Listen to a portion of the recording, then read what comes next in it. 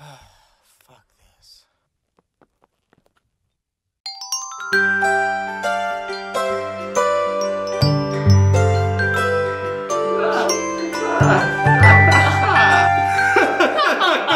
You know, that's fascinating, Carol. I didn't know they had fires in California.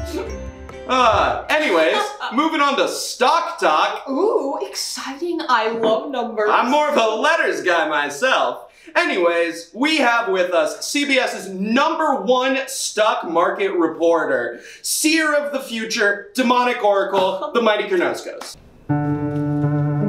Hey Kernoscos, thanks for joining us on Wake Up with Mark and Carol. So why don't you tell us how the market's doing today? You idiot, you didn't phrase it right. I'm sorry. I'm an idiot. Ooh, wise Kernoscos. Should I sell my Tesla stock? Oh, whoopsie. I have morning brain. I forgot to consult the ancient tomes.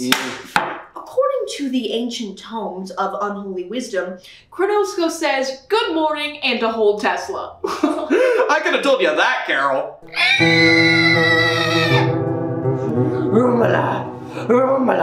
He didn't like that joke. He thinks you're insulting him. I would never insult Kernoscos. I mean, his knowledge, it's just beyond my comprehension.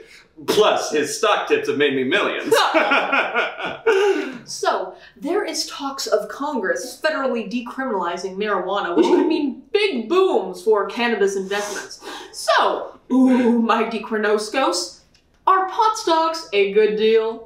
Combatin! Sunblood! He said that we need to sacrifice our firstborns because they will lead us to ruin, and pot stocks are a very volatile investment. Ooh!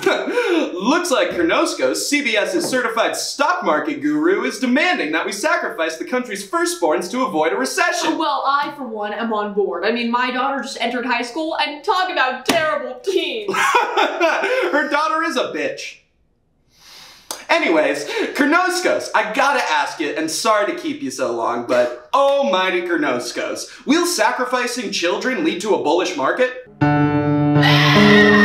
What is Kernoscos saying? Well, he says that he is currently being raided by the FBI. What do you mean by that, Kernoscos? FBI, open up!